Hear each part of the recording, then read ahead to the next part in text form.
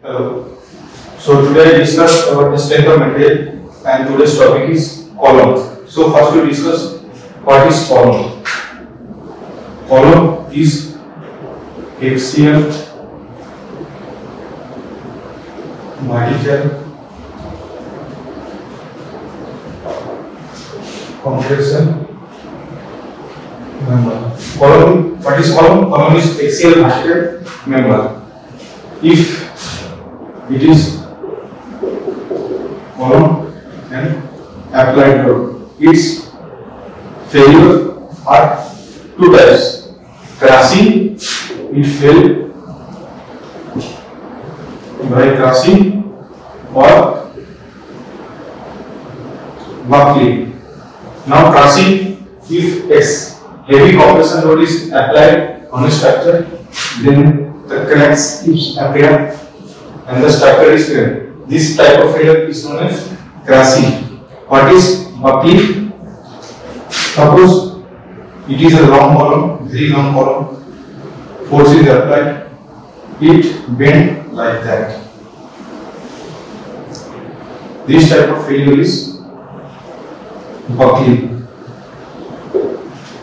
Now, what are the difference between the bending and buckling? Suppose it is a structure, force is applied, it deflect like that, and suppose it is also a structure, force is applied and deflected like that. If loading and deflection are same direction, this is called bending. If loading and deflection both are perpendicular in nature, then this is called buckling. I hope all clear about the buckling and bending and buckling. So next we discuss the type of column.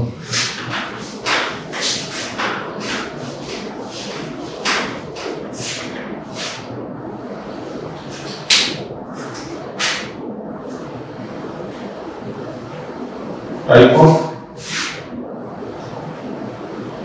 column.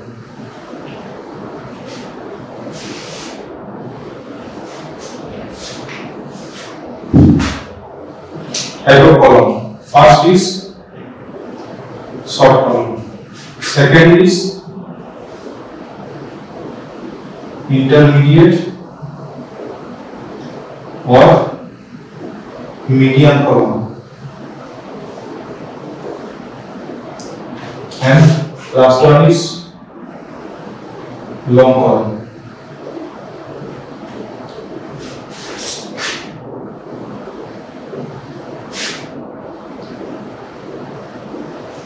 So if we discuss short column, why কখন আমরা short column বলবো? Short column আমরা কখন বলবো? যখন তার length is less than 8d, then we call the short column. What is D?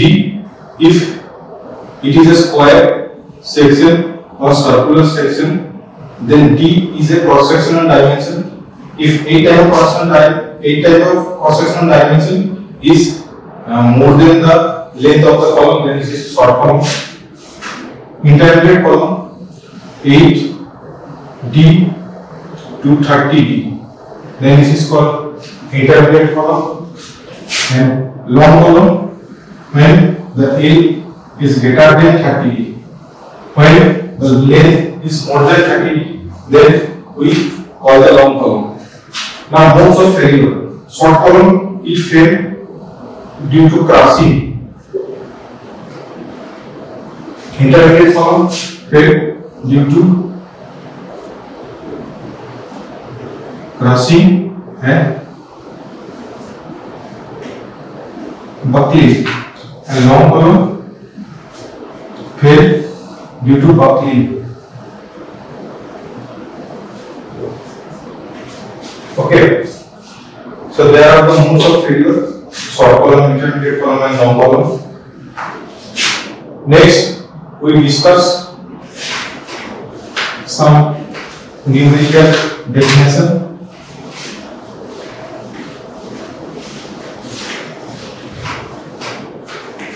First, we discuss about moment of inertia. What is moment of inertia? Resistive movement. Resistive movement. Suppose it is a solid structure. The movement is applied like that. It is a solid circular structure. So we have to movement applied. First, it is the rotate করবে না কেন তার মধ্যে resistive কিছু capacity আছে এই মুভমেন্টটা যখন আস্তে আস্তে ইনক্রিজ করবে তারপরে এটা ঘুরতে শুরু করবে বা রোটেট করতে শুরু করবে যে পয়েন্ট থেকে এটা রোটেট করতে স্টার্ট করছে মানে কি তার রেজিস্টিভ ক্যাপাসিটি এতটাই ছিল suppose m1 m2 m3 m3 তে যাওয়ার পর সেটা রোটেট করতে শুরু করছে মানে এর রেজিস্টিভ ক্যাপাসিটি বা মোমেন্ট অফ ইনার্সিয়া কত করতে পারি m3 so moment of inertia we have found y axis and x axis also a rectangle of solid section y axis and x axis so the formula is moment of inertia about x axis bd cube by 12 if that is b and that is d b is the width of the beam and d is the depth of the beam if we find out the moment of inertia about x axis then the perpendicular dimension that's mean d is a perpendicular direction of x so d is cube perpendicular direction যেটা থাকবে সেটা আমি cube করব তাহলে b d cube by 12 what is I y d b cube by 12 y যখন বাদ করছি আমি এর পারপেন্ডিকুলার কি আছে b তাহলে b এর আমি কিউব করব here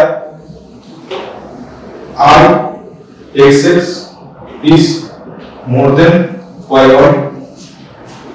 okay why because যদি আমি দেখি একটা সেকশন সার্কুলার সেকশন আমার যে কোনো দিকে একই হবে সার্কুলার সেকশনে দেখতে যাব না যদি আমি রেক্ট্যাঙ্গেল সেকশনে দেখতে যাই rectangle section में हमारा d more है as compared to d more होने के लिए d যদি আমি কিউব করি তাহলে r axis অলওয়েজ আমার more আসবে তাই মোমেন্ট অফ রেজিস্টিভ ক্যাপাসিটি আমি কি বলতে পারি r axis আমার সবচেয়ে বেশি হবে next radius of gyration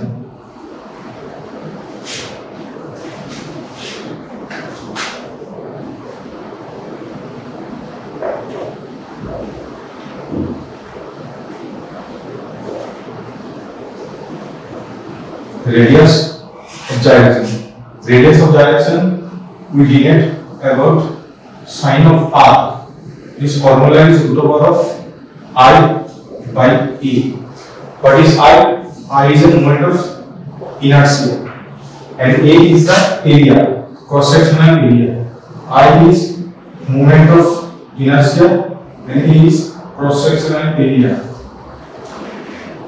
okay so r we find out about xx and about y. Okay. Now we discuss about the slenderness ratio.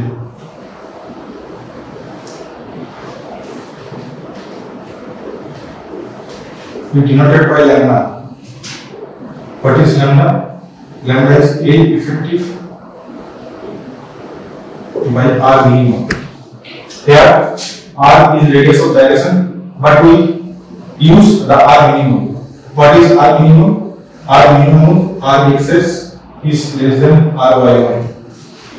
But we calculate at the time of numerical times, we calculate the R xx and R y, then we find out the minimum value and use slenderness ratio. Okay. Next, we discuss about effective length.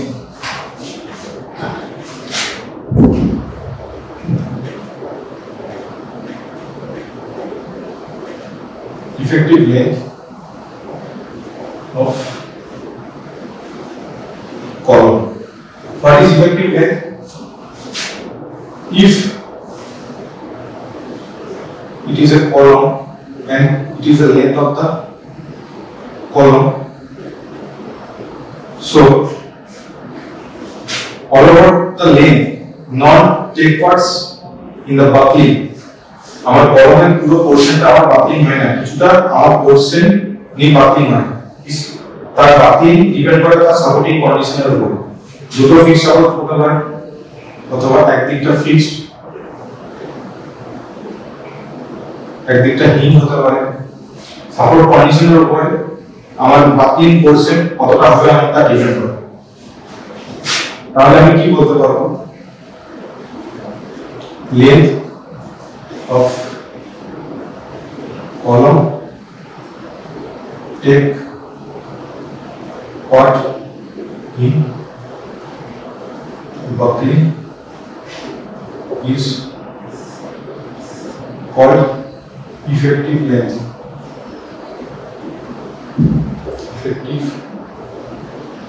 length. Okay. Now আমি প্রথমেই বললাম support কন্ডিশনের উপরে বিভিন্ন রকমের effective length define করে। তাহলে supporting কন্ডিশনের উপরে আমরা ইফেক্টিভ লেন্থ দেখে নেব। First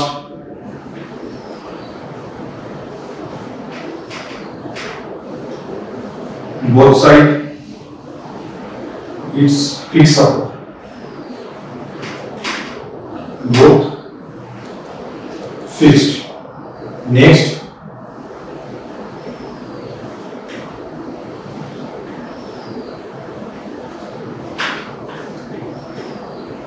one side fixed, one side hinge, fixed and hinge. Next,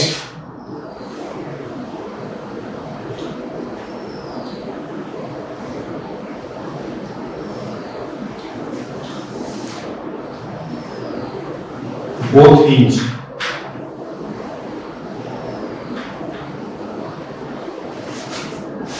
And next,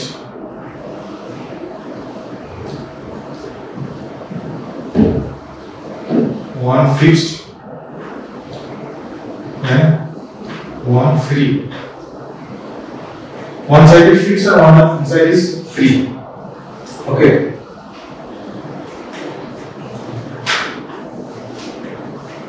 There is one side fixed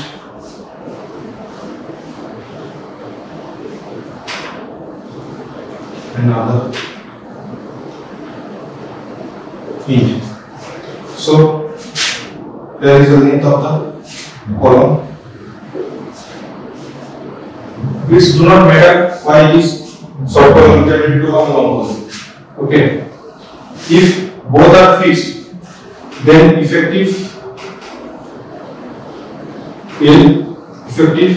is 0.5 of the total length. We can say it numerically true, but we don't require. Next, one is fixed, other is hinge. Then L effective is 0.7 L. If both are hinge support, then L effective is total length of the column. If both are hinge, then total length of the column participating in buckling. If one side fixed and one side is free, then L effective is 2 times of the L of the length of the column. Okay.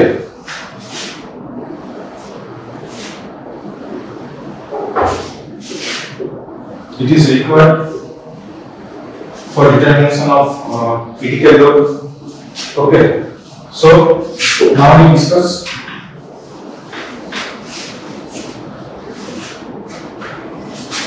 the Euler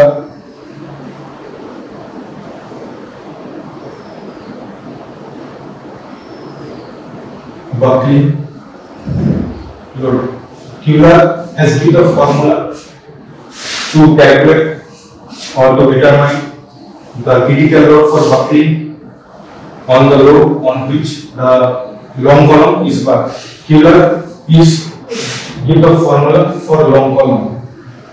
Okay, there are some assumptions.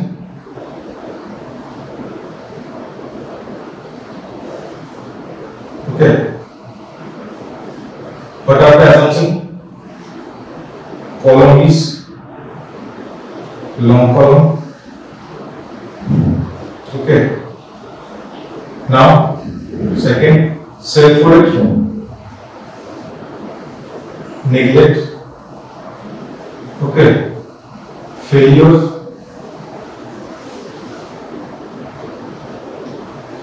Due to buckling.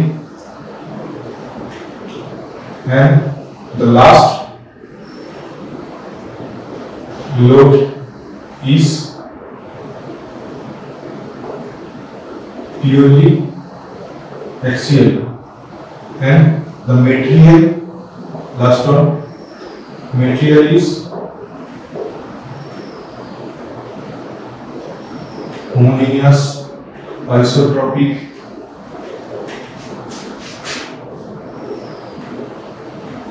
linear elastic. Okay. So the material is homogeneous and isotropic. What is homogeneous material? If that is a material, okay, here are some point. Okay. The definition of the homogeneous material is in a particular direction. In a particular direction, in any point, elastic constant are same or constant. In particular direction, in any point, elastic constant are same. What are the elastic constant? E, G, mean, K. Okay. What are the isotropic material?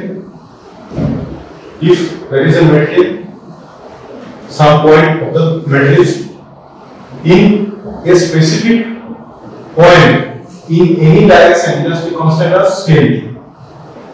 Okay. একটা পয়েন্টের উপর যে কোনো ডাইরেকশনে আমার elastic constant same হবে, যেমন এই পয়েন্টের ইলাস্টিক কনস্ট্যান্ট যে কোনো ডাইরেকশন হচ্ছে E1, তো এখানে যে কোনো পয়েন্টে হচ্ছে মানে একটা পয়েন্টে যে কোনো ডাইরেকশন হচ্ছে E2.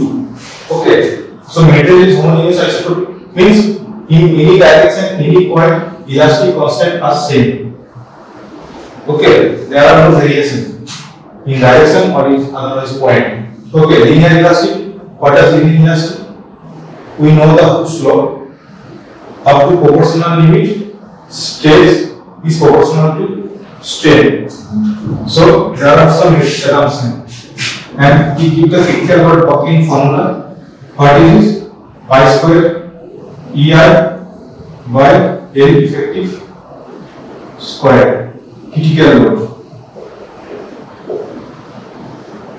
Okay. What is E?